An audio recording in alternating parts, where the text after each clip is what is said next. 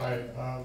First, I would hope that the new hookup fees for sewer and water go to EID.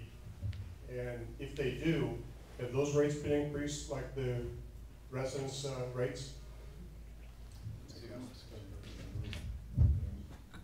Well, EID's residential rates, of course, for water are going up 102% from 2010 to 2015. Initially, management proposed that those FCC charges go up a fair amount, nowhere near 102%. But that happened a couple of months ago, and the board was not keen on the recommendations that management made. So for the couple of months, and there were some more meetings with the developers. The net upshot is they took what was going to be a $400,000 water hookup fee, and they took it back down to $7,000.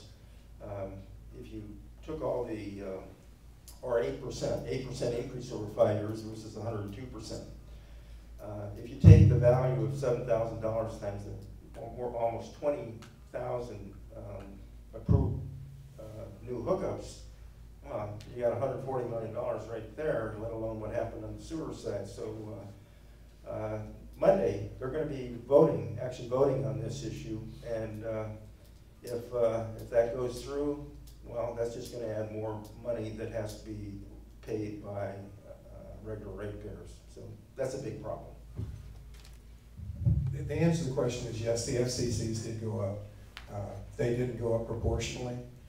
And they flattened the FCC rates throughout the county. There's obviously higher and lower costs according to where you're building and where you're developing. But the upstart was they flattened the FCCs across the county. They're what, 17.5 across the county now.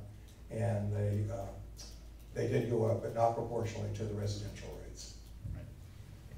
And I think the EID got in the business of speculating as to how many houses we were going to have in El Dorado County.